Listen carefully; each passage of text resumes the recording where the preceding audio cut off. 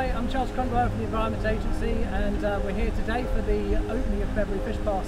I've been on this project for, well, 5-6 years, and it's just so exciting to see the water finally coming round in this common bypass that you see behind us, and bypassing Bevere Weir, which is to my right.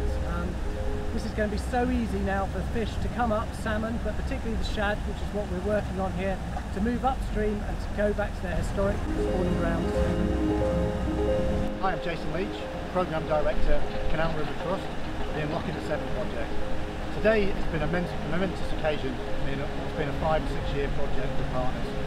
Canal River Trust as leads, been working with the Environment Agency, Natural England and Severn Rivers Trust, with amazing funding from Heritage Fund and Life from Europe. We've brought together all our expertise to get these fish passes in place. So I'm Mike Winstanley, I'm the Head of River Restoration at the Severn Rivers Trust. Today we're here to see the unveiling, if you like, of the whole new bypass channel at Bevere Island.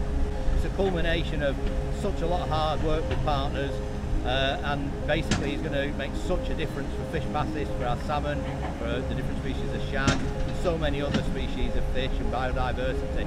And certainly it's going to leave a lasting legacy for generations.